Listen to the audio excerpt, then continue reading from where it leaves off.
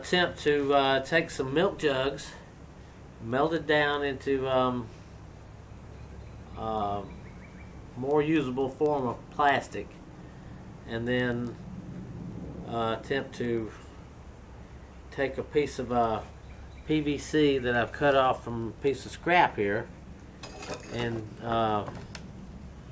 use it for a form to reform my plastic.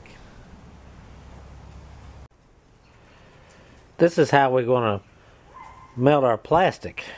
I've got like a tuna fish can that I've been melting plastic in, and I'm using milk jugs, and I chop the plastic up into little pieces like this, and then we'll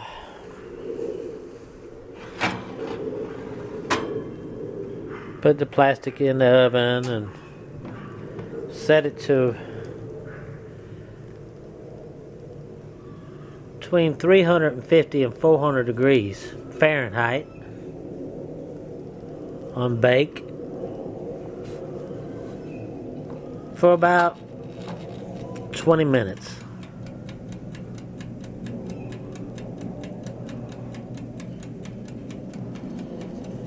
And then I'll come back and I'll pull that out of that can and put it in the mold and let it dry.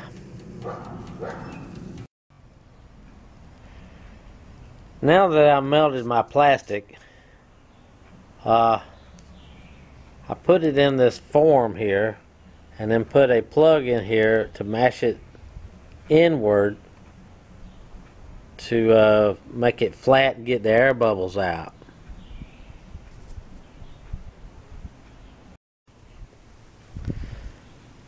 So after about a little over an hour, I take the plastic out of the mold, and this is what I come up with.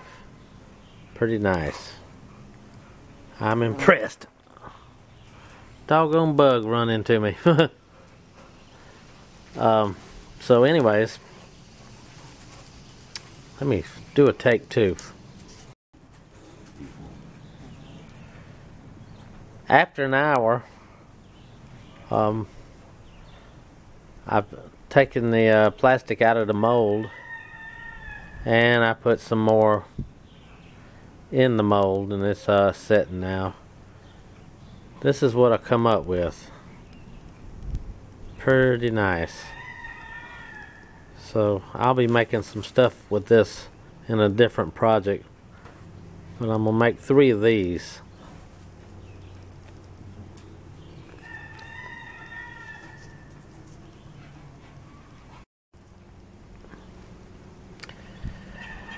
Okay, well, after my second attempt to making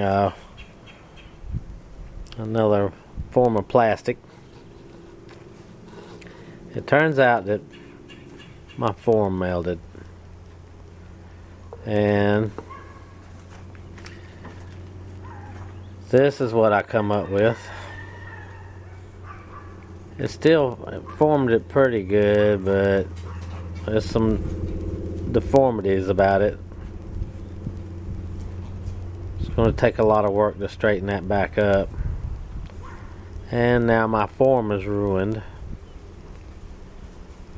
so I'm going to have to rethink what kind of form am I going to make so it won't melt.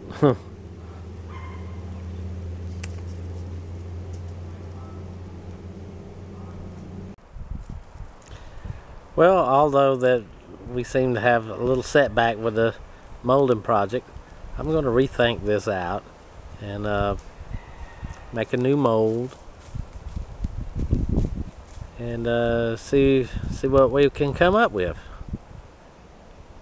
Thank you for watching my video. Please subscribe to my channel and check out my next video.